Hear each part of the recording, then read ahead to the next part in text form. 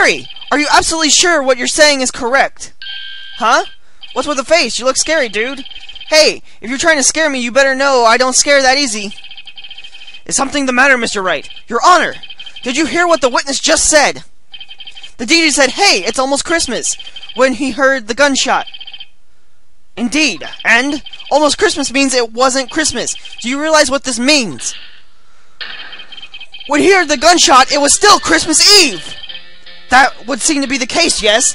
But that contradicts the two testimonies we have heard so far, Your Honor. Both Miss Hart and the old man said that after Christmas was when they heard the shots. In other words, when they heard the gunshots, it was already Christmas. This is a clear contradiction, Your Honor. Order! Order! What does this mean? The two prior witnesses heard gunshots after midnight. However, this witness says he heard the gunshots before midnight. Judge, the answer is simple. The current witness is plainly mistaken. Just look at him, suspicious. What? Well, Mr. Wright, what do you think about Mr. Butt's claim that he heard the shot before midnight?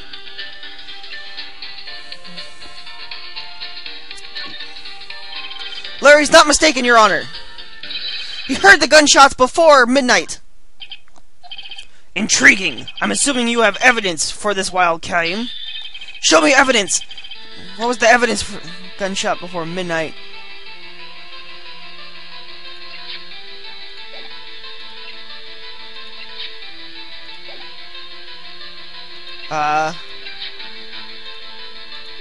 What the hell did I just do? There we go. It was in the I moved it to the side just a little bit.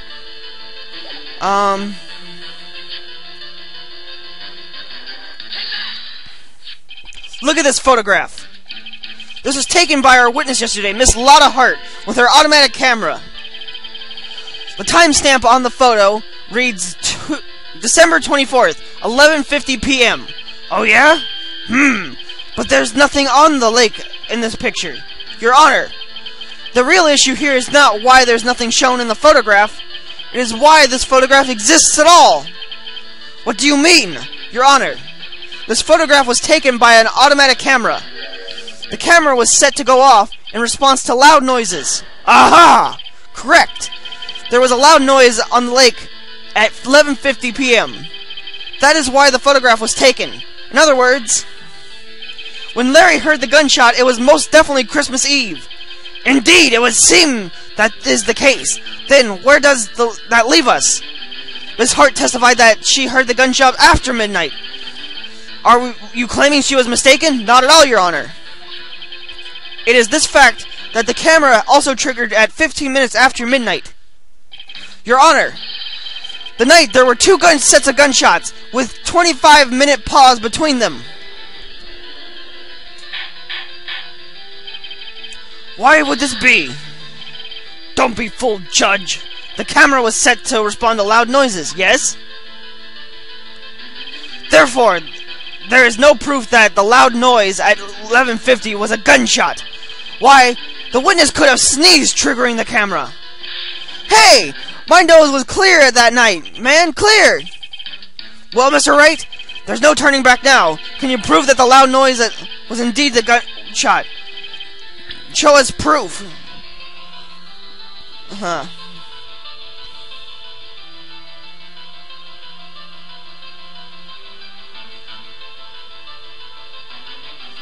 Let's see.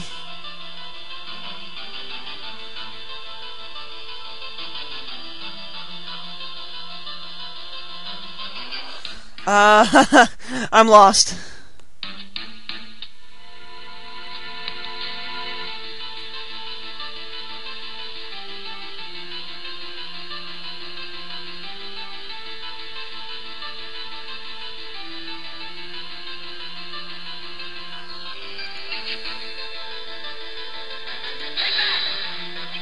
Mr. Wright! Is that a smirk I see? Your Honor, sorry, I wasn't really sure about the evidence. Damn it! I ask you again, can you prove the loud gunshot?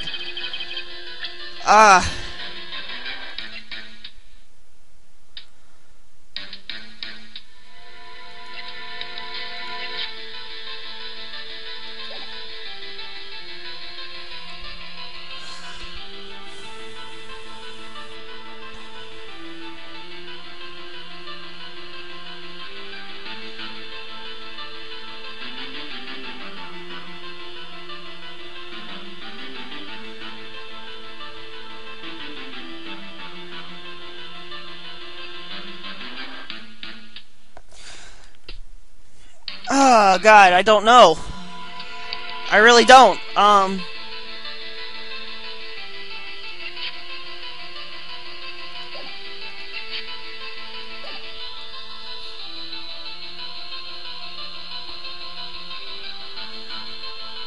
Guys, I'll be right back.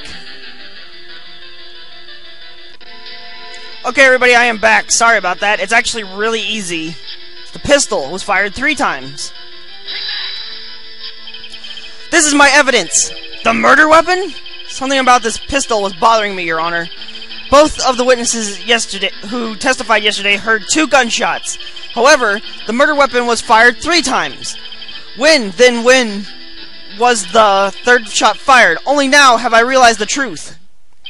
The 3rd shot was the shot Larry heard just before midnight. Order! Order! That would make sense of the evidence we've seen so far. However, this leaves me wondering exactly what did happen that night on the lake. Exactly. It is true there were 2 sets of gunshots separated by 25 minutes. One at 11:50, another at 15 minutes after midnight. Why? I ask you, why?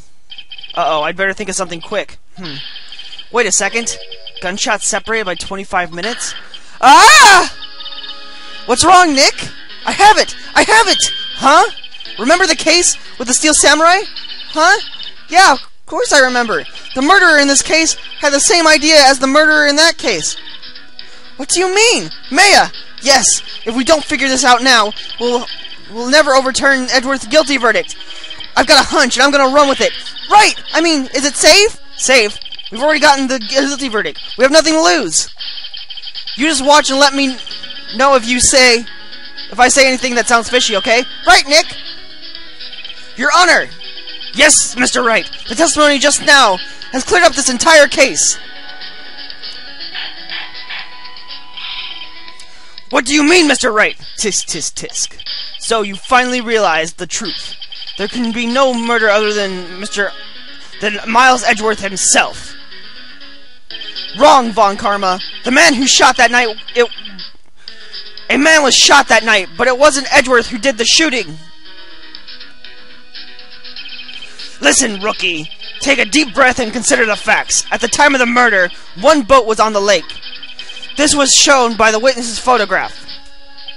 The defendant, Edgeworth, and the victim, Robert Harmon, were on the boat.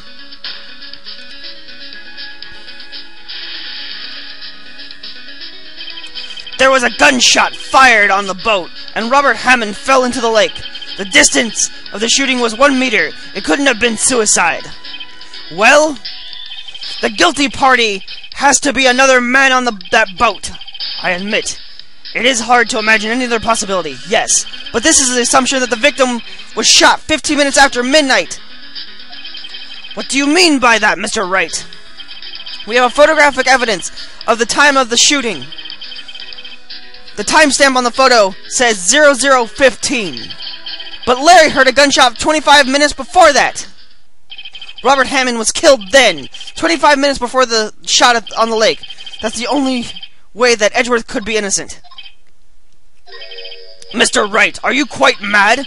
Explain, who is the sitting on the boat?